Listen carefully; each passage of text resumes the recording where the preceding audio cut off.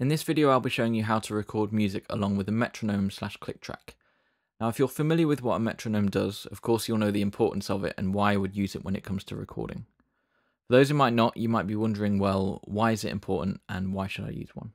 And the answer to that is that you want to make sure that the music you play is in time, especially if you'll be layering different melodies or instruments on top of one another. You want to make sure all these parts are in sync. Now, if you imagine an orchestra, you would have a conductor at the front making sure everyone is in time with one another. If you're in a band, the drummer is, in a way, the band's click. Obviously, they do a lot more than that, but a key part of a drummer's job is to keep time, and the rest of the band will play in sync with the drummer, and in turn, other members of the band.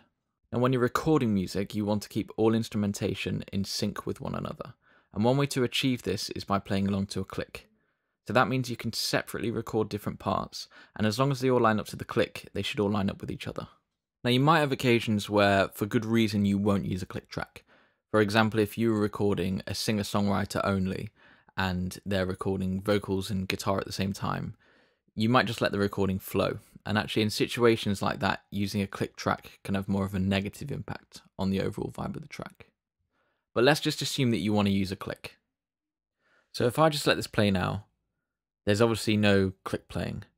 But if I go up here, on your screen there might be another little button for it, like those other buttons, and turn the click on. When I press play, you can hear the click. Now if you want to change the speed of the click, you have to go up here. This is where you can change the BPM, so the beats per minute. Click here and then you can input whatever BPM you want. Type it in and then just click enter. And that changes the speed. If you want to change the volume of the click, you go to Record, Metronome Settings, and that will bring up this window here. So to change the volume, you go down to the slider towards the bottom, and you can change it there. You can also change the tonality of the click using the slider above it.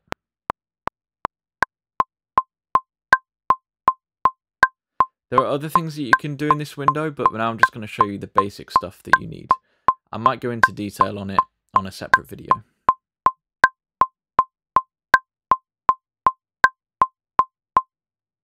One last thing I'll show you is how to make the click only make a sound whilst you're recording and not during the playback of the recording itself. So if I record something now with the click,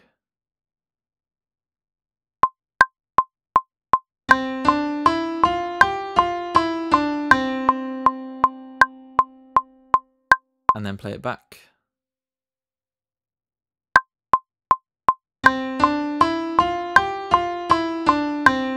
See, that annoying click sound is still there. Now that hasn't ruined the recording or anything, you can just turn the click off. But if it makes things easier, you can change the settings so that the click will only play during recording and not during any playback. So to do that, you open up the metronome window again.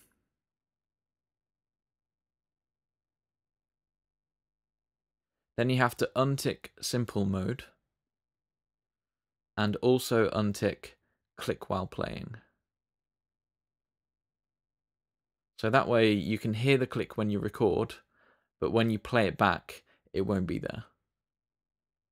So that's how to record to a click in Logic Pro. You can go ahead and layer different things on top of this, more melodies, instrumentation, or a drum machine, and they should all line up and be in sync with one another, assuming of course that you've played the music in time. One final thing to remember when using the click is if you're recording anything using a microphone, remember that that microphone will pick up ambient sound in a space. So if you're recording a musician and you've got a click blaring over a pair of speakers, chances are the sound of the click will bleed into the recording. It will probably ruin the recording, and it's something you can't really fix in the edit either. So to stop that happening, make sure that whoever needs to hear the click, whether it's you or someone else, has it playing in a pair of headphones. So that way you can play along to the click, but it probably won't bleed into the recording. If you're recording anything direct, like an electric guitar or bass through a DI box, or inputting MIDI, you don't need to worry about any bleed, but just be aware of it when recording using a microphone.